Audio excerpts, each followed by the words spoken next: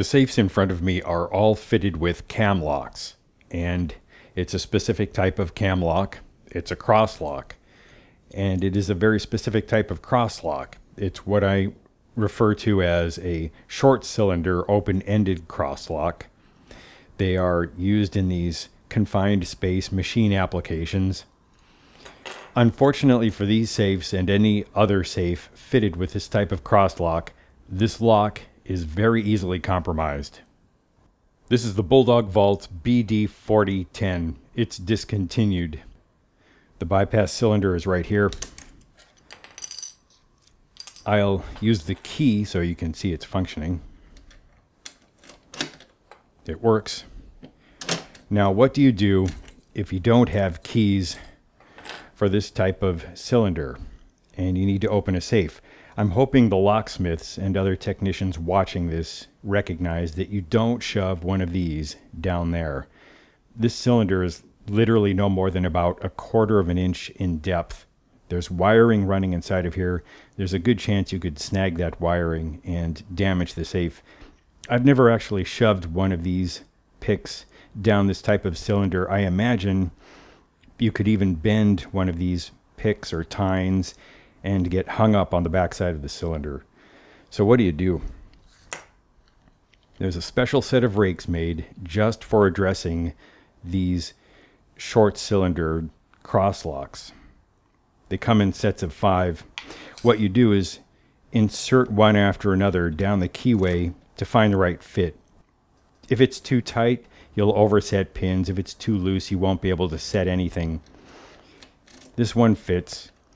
You push one of these in all the way, then you give it very light tension.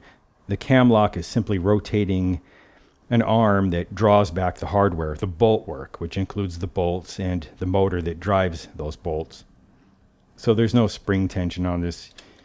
Just give it very light tension and start raking. And it's open. Now I'll show you the inside of this. This is the inside of the locking mechanism. The bypass cylinder is right there, and here is all that wiring I was referring to.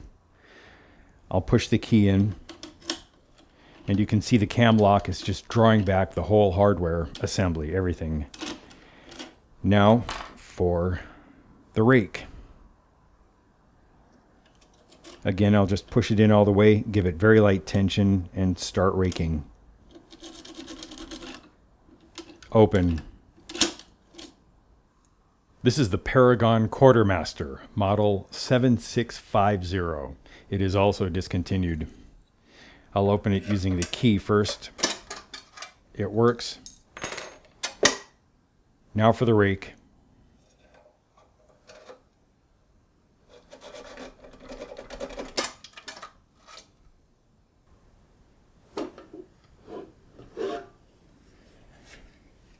There's the latching mechanism, and there's the bypass. I'll use the key in the lock so you can see what it's doing.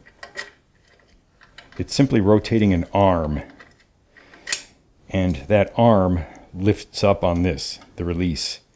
When you enter a correct access code, the circuitry sends power to a motor that rotates a fitting, which also pushes on this release, and that pushes on this, the latch holding the door closed.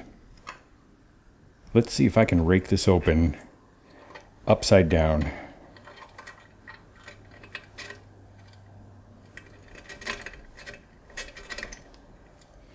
Yep, it's open.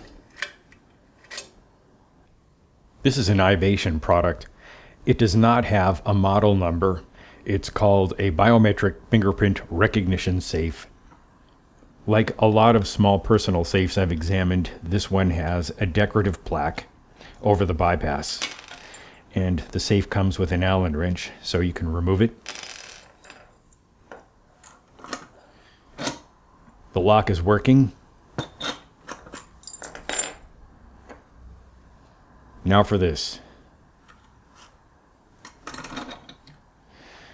This is an exceptionally weak lock. I'll show you the inside of this. That is the bypass cylinder. I'll open this using the fingerprint reader so you can see how it normally functions. That was the fingerprint reader.